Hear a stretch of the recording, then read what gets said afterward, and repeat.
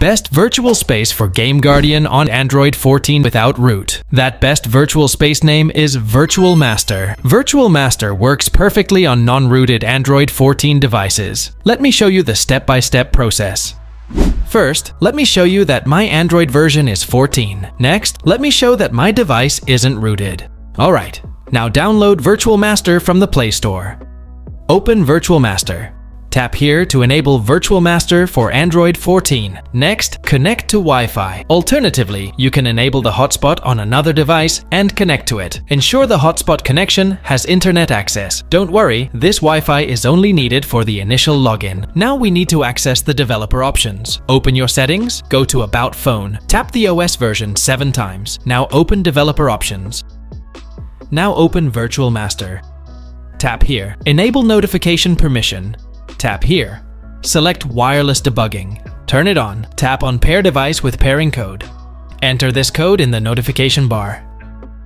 Tap Activate Now. Tap here to activate. Now Virtual Master is properly activated. Hold on, I have one important thing to say. This video is sponsored by Honeygain. Honeygain is a legit app that pays you for sharing your internet connection. No investment required, simply install it, let it run in the background, and watch your balance grow. Use this exclusive promo code to claim a free $3 bonus when you sign up. Okay, now let's continue with the main video. Tap on Create VM. We don't need this Wi-Fi anymore. You can turn it off now. Download this. Once downloaded, click Next. Choose any resolution. Tap here to start the VM. Tap here. Now we need Game Guardian. Open your Chrome browser. Download Game Guardian from the official website. Now open Virtual Master.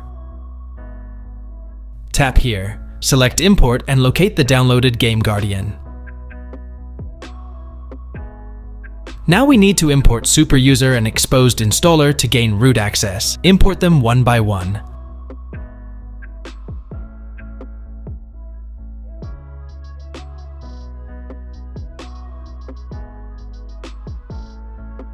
Now import your game. Let me demonstrate that Game Guardian is working correctly.